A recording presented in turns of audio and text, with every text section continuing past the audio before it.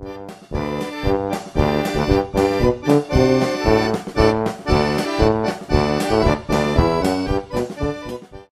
it's Mike again with Utastic. I'm here again at the GOTO conference in Chicago 2013. I'm sitting down with Rich Hickey. Rich, as you may know, is the creator of the Clojure programming language. It's a Lisp dialect on the JVM. Thank you very much for taking the time to sit down with me. It's a very busy conference, so I appreciate it. You're welcome. So you created Clojure, and you released it to the Lisp mailing list, and yada yada yada. Eventually, there's user groups exploding, conferences being formed about people who are rabid fans of the language and the concepts and the ideas behind underpinning the language. As somebody who's created this tool and then basically kind of released it to the world, what is it like, or what has your experience been creating this tool and then seeing these various groups pop up when you didn't have a marketing team, you didn't have some evangelists out there seeding money for user groups to pop up? What has that been like for you? Well, it's been incredible. It's quite surprising. Yeah. I think when I wrote Clojure, I definitely did it as a personal satisfaction project, and being a new language and a Lisp, I did not expect very many people to be interested at all. But I think Paul Graham's book and essays and the success of Python and Ruby sort of seeded people in their desire for new languages and for a Lisp that they could actually use for day-to-day work. So yeah, it was quite surprising. I put out a message to 24 people, and it got put on Hacker News, and I got 20,000 hits the first day. It was really some interest in the idea of it was already there before Clojure was, I think. Well, and one of the things I find interesting is that it's built on a pretty stable, like the culture underneath Java and the JVM, people around that, that's a pretty well-established community. It's not too much exciting things going on, and people aren't not so many rabid, I'm a Java developer. I mean, people identify as Java, but they're not as enthusiastic about it as they would say, I'm a well-versed Clojure developer, or even a Ruby developer. So I just think it's interesting that the hottest language right now is built on this really incredibly vanilla, boring platform. Has that been something that's been a boon or a bust with working with getting support for people on the JVM? I think it's quite critical to Clojure's success that it's built on top of something that is an industry standard and people are comfortable deploying in production. It's one of the reasons why Clojure it was possible for Clojure to succeed, was the fact that it was possible for people to use in production and use at work. And I think that's what helped drive people's enthusiasm, was that they knew they had to work with the JVM, and now here was something that let them do something new and yet remain connected to what they had been doing, as opposed to sort of drop everything and try something completely different. Kind of having that boring base allows you to have a little bit of excitement and know that the underpinnings are nice and solid, and they're not going to. Yeah, I mean, well, they're not just boring. They're also quite capable and robust and well tested, and there's a lot of leverage in the libraries that exist there. So I wouldn't want to belittle Java and the JVM's role in Clojure. Wasn't necessarily a negative statement. It's that the boring. I know I can get up and it's going to be working, and I don't have to worry about. Yes, not exciting in that you don't want to be excited way. But looking at another language and group, the Ruby group, where you don't always know things are going to work. The libraries are always under a lot of churn. That's not necessarily the most stable community.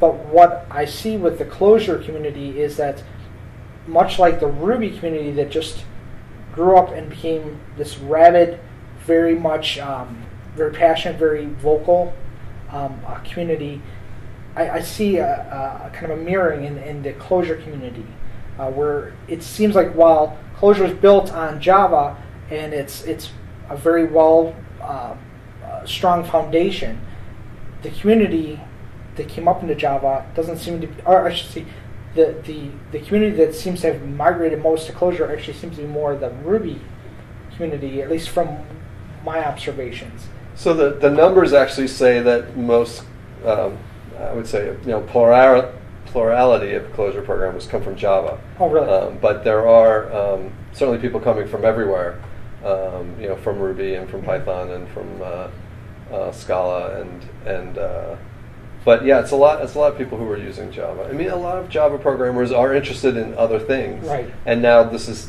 lets them pursue that. So we definitely get a lot of Java programmers. Have you gone to and participated in any user groups? Have you ever tried to go not as Rich Hickey, but just see how people are using or how they're talking about Clojure? I mean, I've gone to groups. I've always given a talk, so I don't think I've just been an attendee too often. Sometimes at the New York group, I will just be an attendee. But I mean, it's so exciting to see what people are doing and how big these groups are. And I mean, now it's quite a lot going on. We have now 3 conferences a year, East Coast and West Coast and Europe, and the mailing list is gigantic. It's 7,000 plus people, and IRC is full of helpful people and very, very active. And I think the community has been great. There are people who are looking to help other people succeed, and that's just fed itself. Right. Well, and even very interesting projects. And the reason I probably have a Ruby bias, and the reason I probably see more people from the Ruby community going to Clojure is because of just my local what I see, and I've mostly interacted with Ruby, and I was just inferring though that it seemed like a lot of the developers I know who've been doing Ruby are kind of bored with Ruby, or they're starting to see cracks in Ruby's methodologies and how it's implemented, and they're starting to see some of the limitations, and they're looking at Clojure as being an answer to that. Is there any truth in that? I mean, I've heard that you're a vocal critic of Ruby, the language. Okay, then that's. No, I couldn't be, because I really don't have very much experience with Ruby at all. Okay. So I do see people migrating from Ruby, and they have their own stories about why they've done that, but I would let them speak for themselves about that. Okay. And with looking at the way the groups are forming, is there starting to be any? Actually, what I'd like to ask is, how do you receive feedback from the community? Do you have kind of like the Linux model, the Linux model, where you're the benevolent dictator and you decide how new features are brought in, or do you solicit feedback from the users? How do you go about working with the people who are out there using and espousing Clojure? Yeah, so it is a benevolent dictator model, Okay. But there are the mailing lists. There's the big list, which is sort of everybody, and then there's the developers list, which is somewhat smaller and more focused on moving forward and implementing patches and things like that. So it's a more active group, and that's the primary feedback mechanism. And then there's a Jira, and people can issue bug reports and enhancement requests, and we tend that. So that's the process there. Now, I'm curious. Is the conferences when you're do you go through the Apple model of trying to hold back big releases until right before a conference, or is it just new releases come out on a regular cycle? They come out in a regular cycle. I mean, if we're close to one before a conference, we try to get it done. I mean, we rarely have it done and then wait, but we will often try to get something out beforehand so that people will have it to talk about and it's not coordinated with them specifically. Okay, and with dealing with the community, what has been surprising? I mean, when you launch it, I'm sure I don't think you expected there to be conferences and user groups popping up for the language. But what is, aside from that, what has been the most surprising aspect of the way people have started adopting and espousing? I think Clojure? It's just the size of it has been surprising. Mm-hmm. It's got everything against it, right? It's a Lisp, it's functional, and being on the platform it's on, it's dynamic, which is sort of not in keeping with the other entrants there. And so just the quantity of people that are interested has really been astounding. I mean, the groups are huge now, and they're all over the world. And so, yeah, I think that's been the biggest surprise. I think I was super concerned about the tone of the community from the very beginning, that it'd be positive, because there had been other Lisp communities that had struggled with that, and I think that had been a barrier to adoption, and I wanted to make sure that Clojure had a clean slate there. Mm-hmm. And the thing that's been really satisfying has been to see the entire community propel that forward, because after a certain point, as one person, you can't manage that. It has to be sort of in the fabric of the community, and I think a positive attitude is in the fabric of the community, and that just helps reinforce itself. Has it, and this is more of a question of becoming the center of this kind of Lisp revolution, for lack of a better term. Has that impacted you? Like, I know, or I would see certain individuals that when they go to a conference, they may have gone from being just that person in the audience to now they're a center of attention and they're having to deal with that. And I just wonder if that's something that's impacted your ability to move in technical circles without being like a center point that people like, oh, there's Rich Hickey, and then they kind of pounce on you. Has that been something that you've had to deal with, or has it been something that has either been a positive or a negative thing that you did? Well, I mean, there's no denying that what happened with Clojure has changed, my life. Right. I wasn't a public figure before Clojure, and now there's all this attention to Clojure and the ability to speak at conferences and things like that. I've tried to use that as an opportunity to talk about the ideas behind Clojure, and not really to sell it, but to talk about what it's about, because I think those things were important to me in making it. But no, it's mostly opportunity, and certainly I don't feel like people are pouncing on me or anything else. I mean, I really enjoy meeting people, and being part of the conferences has let me meet a lot of great people and a lot of great speakers, and learn a ton from other people. So it's just been great. Yeah. Do you see the Clojure, like I was saying, the Lisp revolution? Do you think that Clojure has a long way to evolve, and it's going to be working more with the community, or is it something that's kind of reaching a stable point and more going to be just minor changes? Like, where do you see? So it's interesting. It's funny because as you kept saying Lisp, I wanted to respond by saying, I don't think Clojure is sort of about a Lisp revolution more than it is about a way of thinking about making software simpler than it has been. I mean, that's really what it's about. On the flip side, being a Lisp, it should be small, and most of the growth should come from libraries. And so that's what the emphasis has been and will continue to be. It's not like, it doesn't serve anyone for me to pile on features in Clojure and experiment with all kinds of stuff. Clojure's at the bottom of a lot of people's work at this point, and so stability and a cautious incremental rate of change is the most important thing, because you don't want to upset everyone who's made a decision and taken a risk to choose to use it.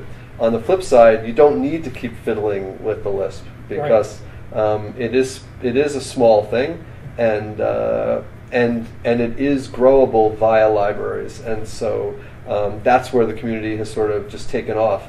Clojure's growing most in the library space, which is how it should be. Not the core should be a stable kernel, yes, and then everybody builds around it. And when I was seeing Lisp revolution, I really should have been talking more about functional, because from where I've observed is I watch people who are adopting Lisp, adopting Clojure more in their workflow around me. I also see them picking up Emacs, and I also see them dabbling more with schema or some other. I'm drawing a blank here, but other more esoteric languages or different structures. I'm trying to say one of the